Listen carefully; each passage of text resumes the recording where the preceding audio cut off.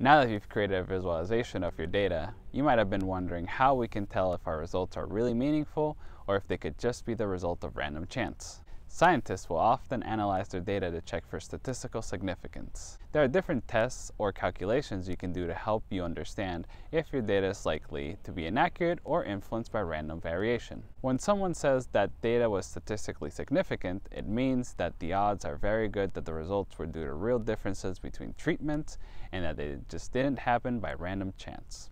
One test of statistical significance that we can add to our graphs is standard deviation.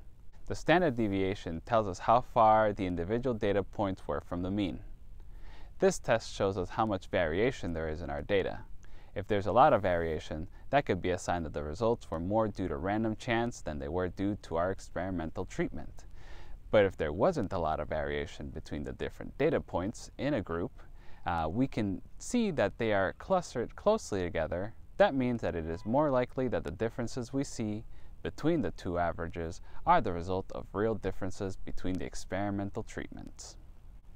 To show you what this might look like in our graph, let's move on to the next slide.